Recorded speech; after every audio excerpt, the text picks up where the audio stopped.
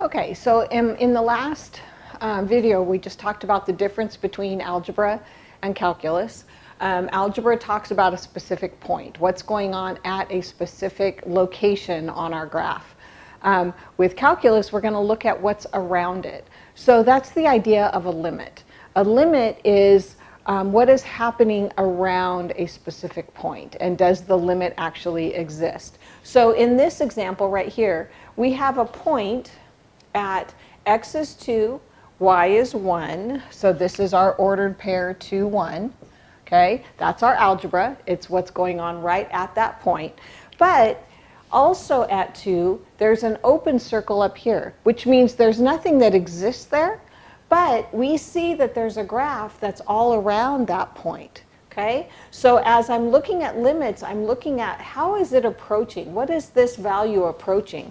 So when I put my fingers on my graph, if I follow the graph, you can see that my fingers are approaching the exact same point. Okay, so if my fingers are coming together, right, it's coming together at y is 3. So that means I have a limit as x approaches 2 of my function f of x equals the value 3. So this function does have a limit. It is approaching a certain value, right? Again, I don't care what's going on at that value. I just want to know what's happening around the value. But here, the algebra says that at 2, my value is 1. Okay, so this is the calculus version. This is what's going around, what's happening around the point. This is my algebra version. Okay, so algebra only cares about what is actually equaling the function at 2. So when x is 2, y is 1. That's the algebra. This one is calculus. What's it approaching? So again, as my fingers come together, I'm following my graph. My fingers are coming together. They're heading towards 3. They don't reach 3, right? They're just heading towards 3. So my fingers are coming together at y is 3. So I do have a limit. So there's certain criteria that has to happen for a limit to exist. Okay? Let's try another one. So let's say we had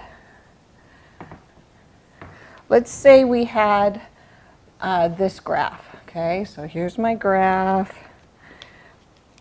Here is at, oh, this pin doesn't work. I got to remember to toss that. Here at -1. There is a vertical line. This is called an asymptote, if you remember that. And then let's say over here at 4, 2, 3, 4, there's also another asymptote. Okay, so up here, I have a graph that's coming in, and it turns and goes up. Down here, I have a graph. It comes up, crosses, and then comes here.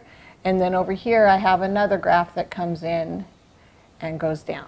Okay? So we have 3 different regions in this graph.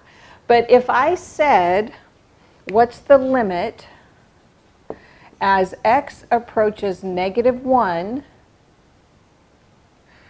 of my function, what is that? Well, it depends. Because if I'm approaching -1, so there's nothing coming over from this side, right? This side, I'm approaching -1 from the right.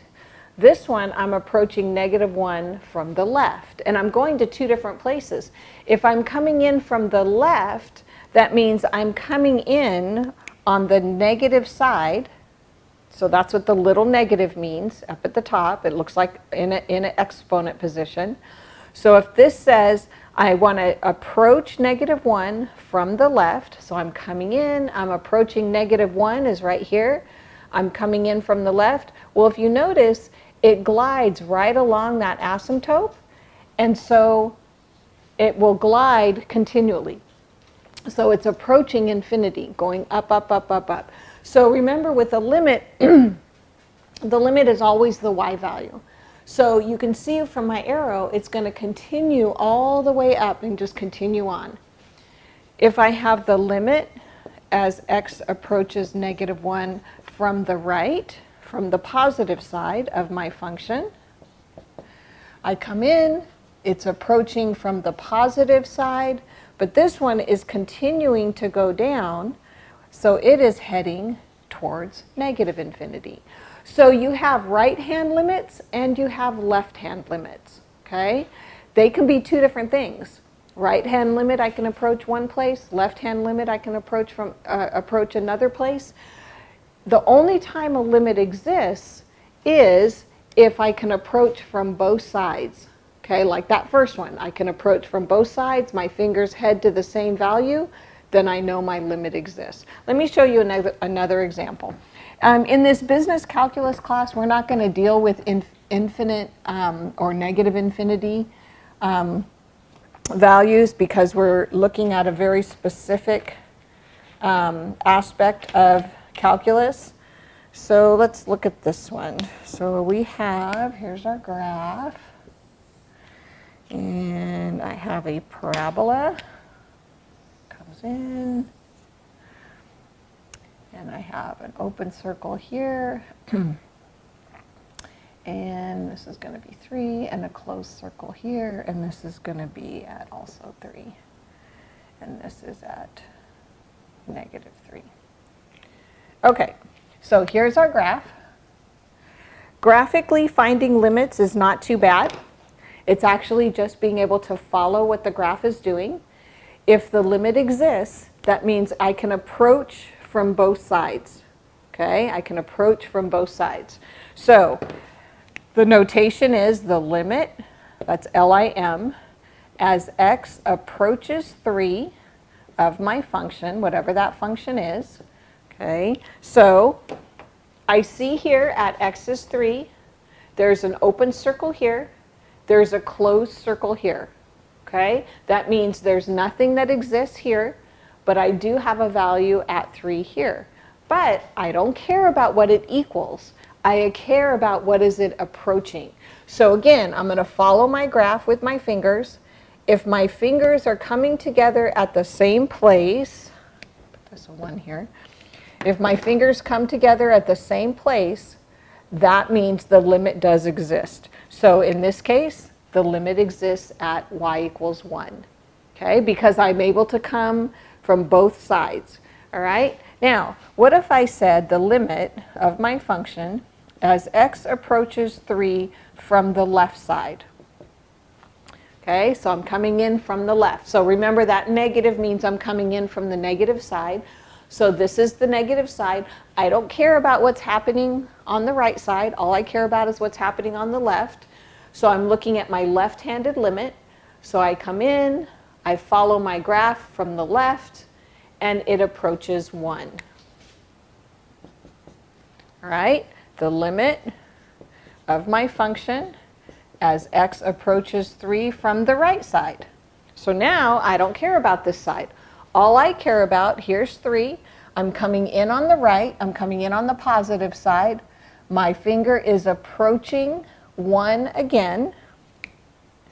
Okay, so anytime you can come in from the left and the right and you are approaching the same value, then the limit does exist. Okay, there is a value that the limit is approaching. All right, now what does the function actually equal at 3? So the function at 3 does equal 3. So that's my solid point. So again, here's my algebra. That's the algebra question, being able to read the graph. And this is my calculus. What is the value approaching? Okay? All right, let's try another one.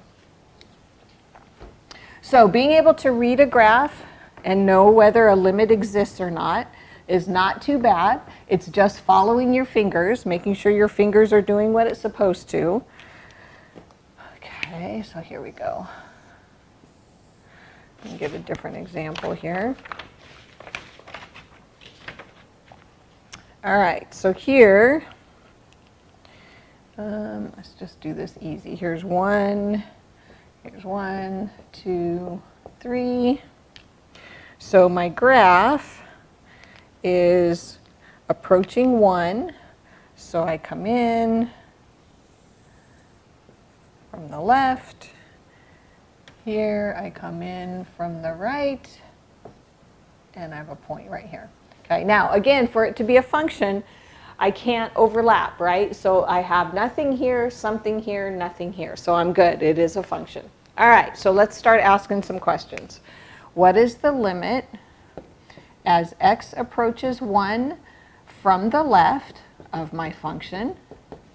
So I come in here. Here's my left side, coming in from the negative. So my finger follows the graph, and it approaches 1. Y is 1. Okay, so at x is 1, y is 1 when I come in from the left side. The limit of my function as x approaches 1 from the positive side. What does that equal? So if I come in here, again, now I'm not coming in from the left anymore, so this means nothing to me. All I care about is over here. What is my graph doing when I approach it from the positive side? So I come in, my finger is heading, it's no longer heading towards 1. Now my finger is following the graph and it's heading towards 3.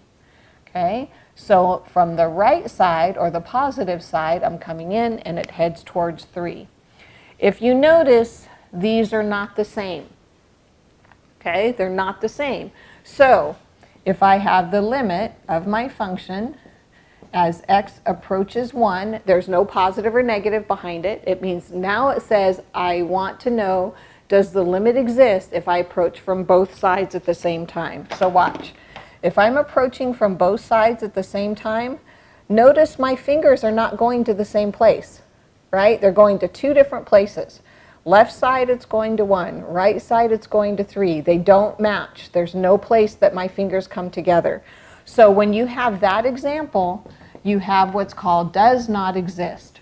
In other words, the limit is not there. There's not any one point that my graph is approaching at that particular point. Now, if I said over here, that's a different story.